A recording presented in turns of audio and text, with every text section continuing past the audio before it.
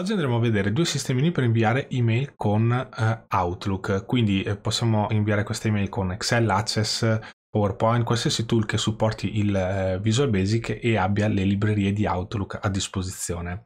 Il primo sistemino ci permetterà di inviare un'email avendo Outlook chiuso oppure aperto, non importa.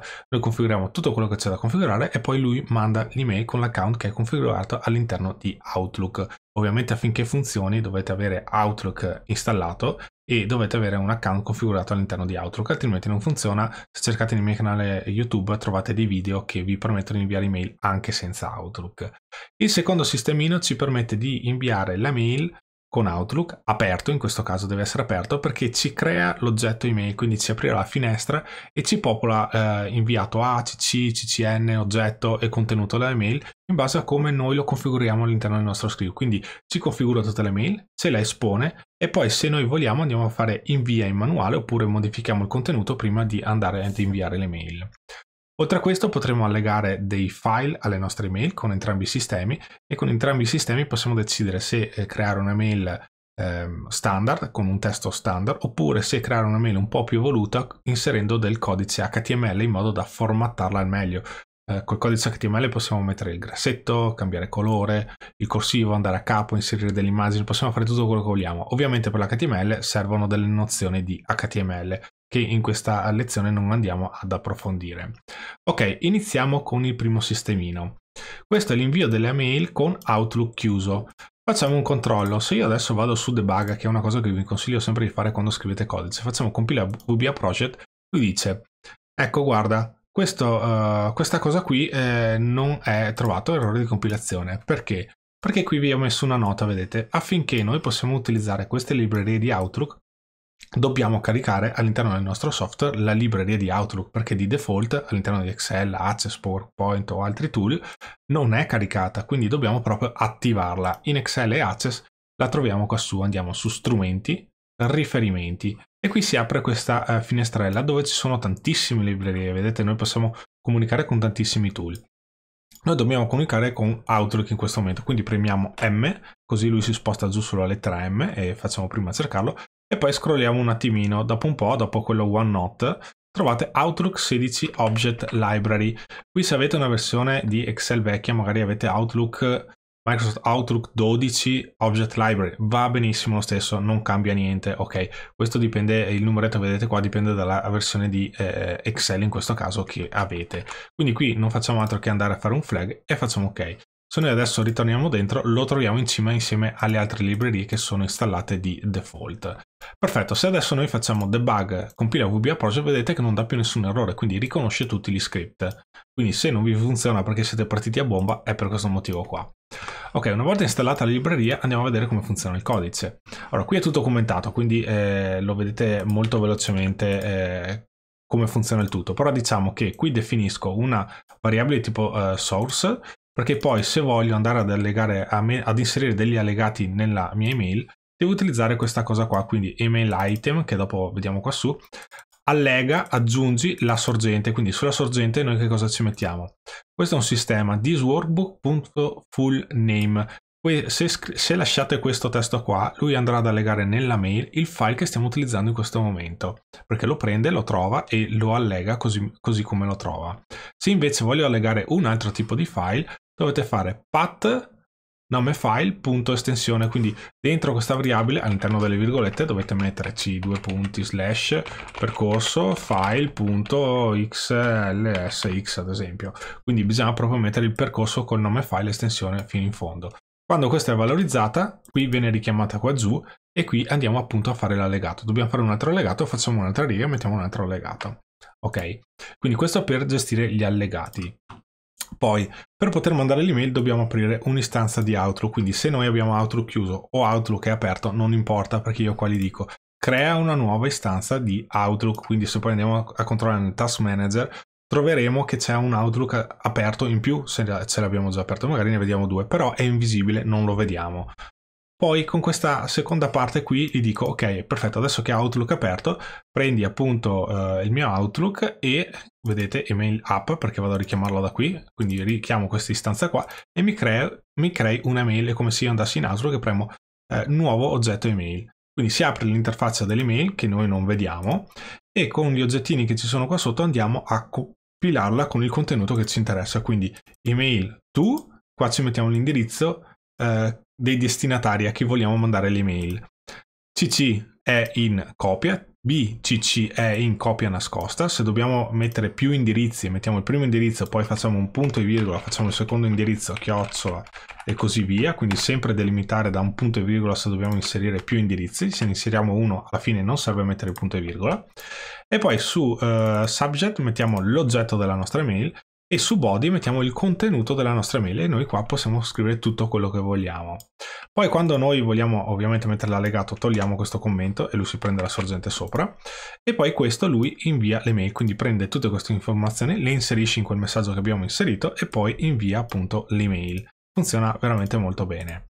Una cosa importante la vediamo subito: se ho la necessità di andare a formattare l'email, al posto di body qui dobbiamo andare a scrivere, al posto di body dobbiamo scrivere HTML body. Allora in questo caso, se noi utilizziamo questa istruzione qua, noi qui possiamo andare a scrivere del HTML. Questo ci può essere utile se dobbiamo fare dei rientri nel nostro codice, no? Quindi vi faccio un esempio.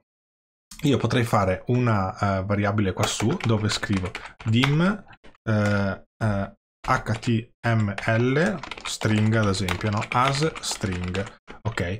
E poi io prendo questa cosa qua e voglio popolarla col mio messaggio, quindi vengo qui e gli scrivo buongiorno, ok, virgola, poi ipotizziamo che voglio andare a capo, ok?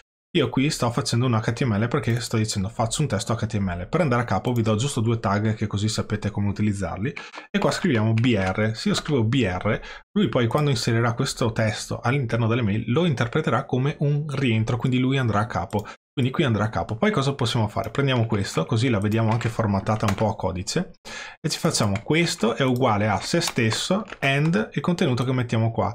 Buongiorno, sono ad inviare questa mail, puntini puntini puntini, ok? Poi in fondo facciamo ancora un BR, così possiamo andare a capo di un rientro. Se vogliamo fare uno spazio perché andiamo sui saluti, facciamo due BR, così facciamo due rientri. Poi cosa facciamo? Copiamo ancora questa stringa qua e la mettiamo ancora qua sotto. Quindi qui adesso gli diciamo ad esempio cordiali saluti, ok? Poi facciamo magari ancora un BR e poi andiamo qua sotto e gli diciamo perfetto, cordiali saluti, Lodovico.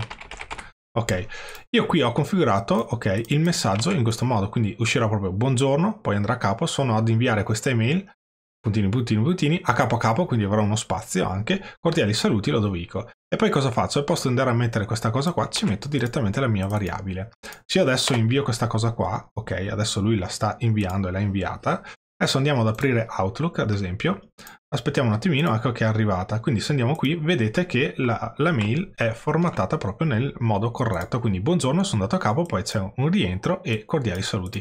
Così potete inviare delle mail che sono un po' più accattivanti, un po' migliori, a posto di avere tutta una riga che poi va a capo quando Outlook non ci sta più nella finestra. Questo è il BR. Se volete fare il grassetto, dovete fare questa cosa qua. Quindi apriamo il tag, facciamo B, ok, e poi dove vogliamo chiudere la visualizzazione del grassetto facciamo con uno slash, quindi con il B, ok, che vedete qua, e poi chiudiamo il B, quindi buongiorno arriverà in grassetto, ok. Se faccio un F5 andiamo a vedere la mail se arriva e vedremo che praticamente è in grassetto, ok, eccola qua. Vedete che buongiorno adesso è arrivato in grassetto. Ok, vi lascio solo questi due tag che così potete formattarli un attimino. Se volete approfondire di più dovete andare a studiarvi un attimino l'HTML e come funzionano i tag dell'HTML. Basta andare ad inserirli nella mail e lui li recepirà in automatico, a patto che qua giù scriviate appunto HTML body. HTML body, a me piace scritto più così. Ok, quindi questo è il primo sistema e lui la manda in automatico come avete visto. Ma se voglio vedere la mail prima che venga inviata, ecco qua il secondo sistema. Allora, qui dobbiamo avere Outlook aperto. Allora, cosa faccio? Qui definisco una gestione degli errori. Se trovo un errore, passo alla riga successiva, perché io qui vado a configurare questa cosa qua. Vediamo cosa succede. Io adesso chiudo Outlook, così vediamo che generiamo l'errore. Faccio un F8, non eseguo questa riga, ok? Perché non apro la gestione degli errori. Se adesso faccio F8 lui mi dice oh guarda che non funziona, non sto trovando Outlook, praticamente mi sta dicendo questo messaggio, perché io sto dicendo get object prende un oggetto da Outlook application, però in questo momento è chiuso, quindi va in errore. Se io invece ce l'ho aperto, vedete che praticamente lui adesso quando lo eseguo, vedete che non va più in errore, quindi l'ha preso l'oggetto e si è anche evidenziato, vedete? Adesso lo chiudo. Quindi questo è un trucchetto, potete gestirlo anche in altro modo, ma comunque diciamo se io qua definisco, adesso io ho chiuso Outlook, vedete che è chiuso, faccio un error resume next, quindi questa qui me la skippa perché quando trovo un errore va alla riga successiva.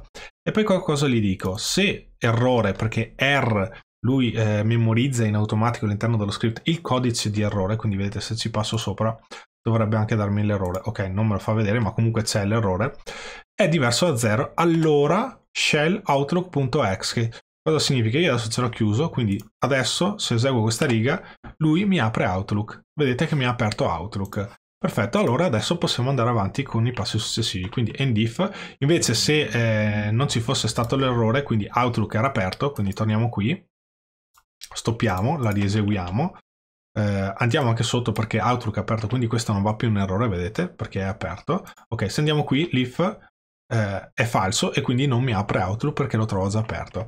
Poi qua sotto resetto l'informazione, la gestione degli errori, perché questa cosa qua mi serve solo per skippare questa riga qua che andrà in errore se Outlook è chiuso.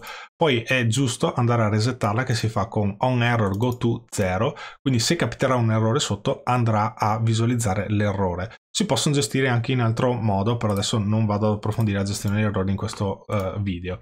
Quindi così la resetto, così sono a posto, poi faccio un nuovo oggetto new mail e qua gli dico crea un oggetto Outlook application, crea item o mail item, che è più o meno la stessa cosa che facevamo qua su, vedete, creo un oggetto con l'applicazione che però ho aperta, che è differente.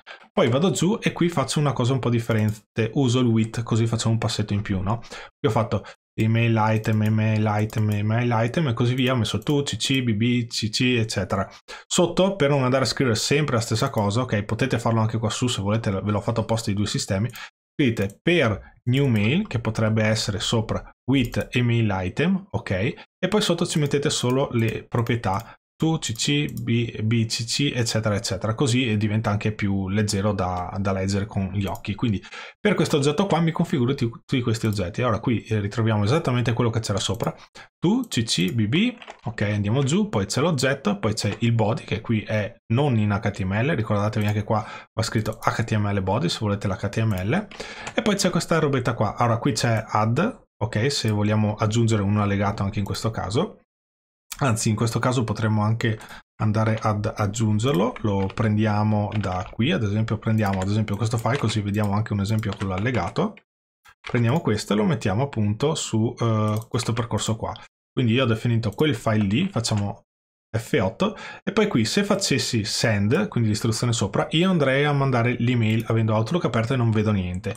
Invece se metto display, proprio così, senza nessun altro testo dopo, cosa succede? Che quando faccio F8 lui praticamente me l'ha aperta, ecco qua, vedete che lui ha aperto il messaggio, ha messo i destinatari qua su, cc, ccn se c'è, ha messo l'oggetto, ha allegato il file e ha messo il contenuto che ho messo, così io qui posso andare a modificarlo appunto prima dell'invio. Quando ho finito premo invio e sono a posto.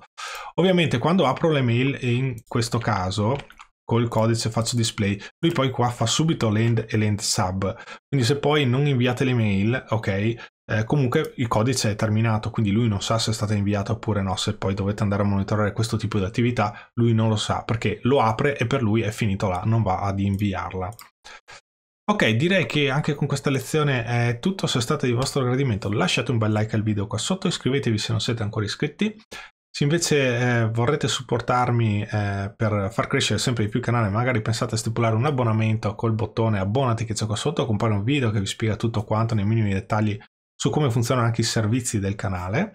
Difatti per gli abbonati che possono scaricare i file che utilizzo durante i video, sotto in descrizione trovate questo file che è scaricabile solo per gli abbonati che ne hanno la possibilità, insomma.